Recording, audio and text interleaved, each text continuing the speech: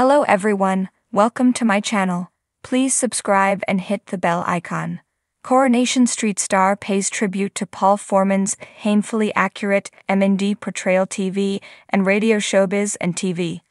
Coronation Street's Daniel Brocklebank, who plays Billy Mayhew, has paid tribute to his co-star's accurate portrayal of motor neuron disease (MND).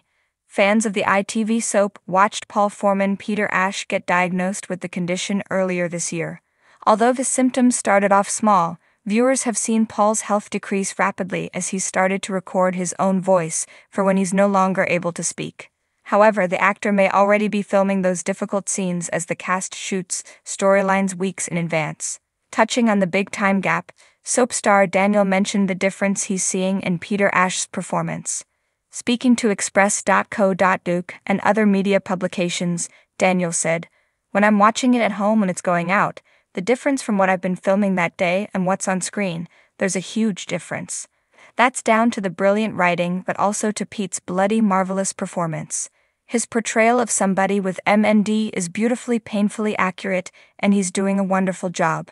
It's an absolute privilege sharing this journey with him." Since his diagnosis at the start of the year, viewers have seen Paul's symptoms worsen over the months. Initially, it started with issues with his wrist, before his mobility in his legs started to go. Now he mainly uses a wheelchair on the cobbles after suffering from a few scary falls. Speaking about filming the progress of his condition, actor Peter confessed sometimes it's a challenge. He said, "It's just another layer to think about with acting, to be aware of those parts of your body that aren't going to be working. It's just something that all of us, from the beginning, have said we want to get this as right as possible.